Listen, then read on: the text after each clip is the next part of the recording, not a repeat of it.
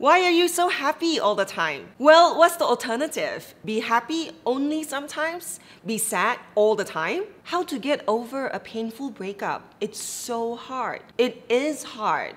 But what's the alternative to not getting over it? Remain this miserable for the week, for the month, for the rest of your life? How can you be happy when you don't like your work? Well, what's the alternative? Be unhappy every day going to work? Stop smiling? Pull a long face? We're human, and of course we're gonna be sad and down and have problems and experience pain.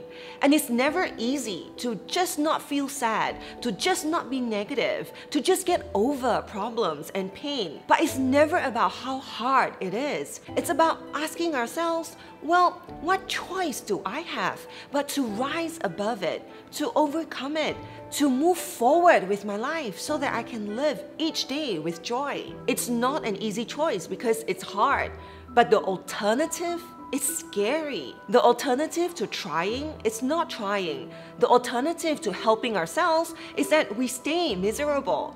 The alternative to smiling is ruining our own day by being grumpy. We have to ask ourselves, do I want this to be forever?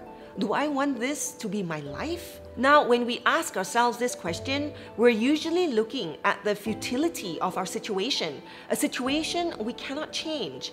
We'll think, well, of course I don't want this to be my life. That's why I'm unhappy. Can't you see? But what we don't see is that whilst we cannot choose our situation, we can choose how we live our situation every day. Do we want to choose to live every day with happiness? When we don't choose happiness, the other choice is the alternative.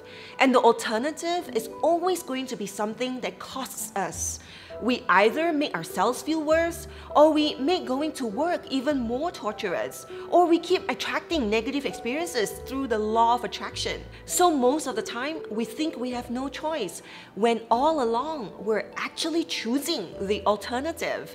We've chosen the alternative to happiness without even realizing it. So be aware that you're not accidentally choosing the alternative. Choose instead to live with joy every day and be happy always.